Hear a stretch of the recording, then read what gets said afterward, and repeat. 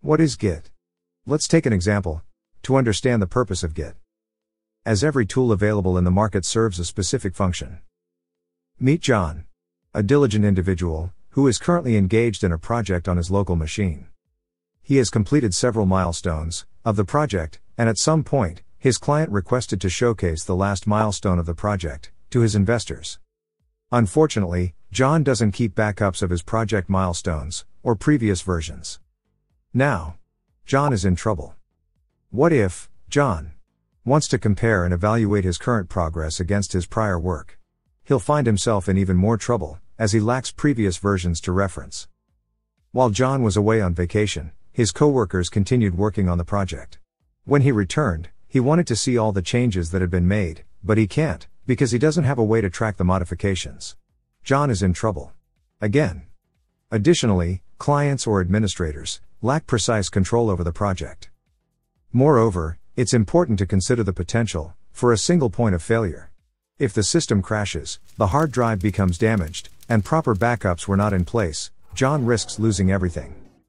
Later in the project, if John needed to work with other developers at a remote location, this would prove difficult, as the entire project is stored solely on his local machine.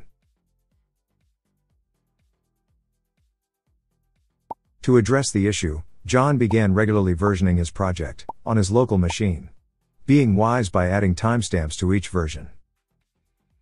A local version control system, LVCS, is a database stored on your local computer that keeps track of changes to your files by storing each change as a patch, which is a set of differences from the previous version. The next major challenge that people face is the need to collaborate with other developers who are using different systems. To deal with this problem, Centralized Version Control Systems, CVCS, were developed.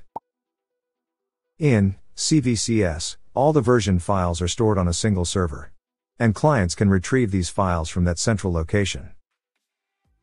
In addition to the ability to track modification history and collaborate across different systems, CVCS also provide administrators with precise control over the project. However, the risk of a single point of failure still exists. If the central database's hard disk fails, and no backups have been made, everything will be lost. The complete project history, except for any individual copies, stored on local machines. To overcome the limitations of CVCS, Distributed Version Control Systems, DVCS, were created. In Distributed Version Control Systems, clients don't just retrieve the most recent version of the files. They replicate the entire repository, including all historical changes and information. If one server fails, another client's repository can be used to restore it, as every clone is a complete backup of all the data. DVCS can have multiple remote repositories, so that you can collaborate with different groups of people in different ways simultaneously within the same project. With DVCS, there is no risk of losing all project history due to a single failure, and it allows multiple people to work on the project simultaneously.